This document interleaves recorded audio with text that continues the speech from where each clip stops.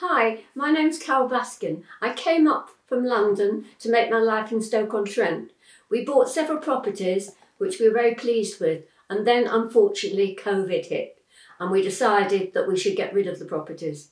Our last property was sold on October the 2nd. So we're very pleased we haven't got any properties anymore.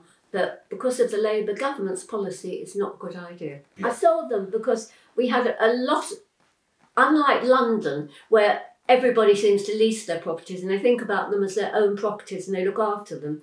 All but one of our tenants absolutely destroyed the properties. I wouldn't even begin to explain what they did to these properties. There was no respect at all. I mean, I was very good when they moved in. The place was beautifully decorated, clean, new carpets and everything. And I left them a little card, welcome to your new home, a little tiny bottle of champagne and a little box of chocolates. But they didn't respect us at all and they just literally ruined the places. So in the end, we thought, you know, the mortgages were rising, and because of COVID, nobody was paying their rent.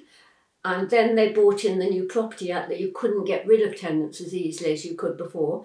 So we took a business decision that enough was enough. And we decided that we would phone Springbok and get rid of the properties bit by bit. I was on my computer one morning and my computer, unfortunately, has got lots of adverts. This time it was good, but normally it annoys me. I suddenly saw an advert for Springbok Properties saying that they could sell any house quickly.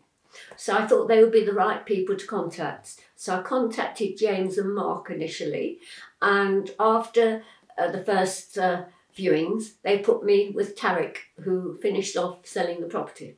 I found Springbok extremely helpful, especially Tarek. In fact, at the end, when I was in a minor situation with my mortgage, he offered to cut his commission so that I didn't lose any money when we did the sale, which I thought was very fair of him.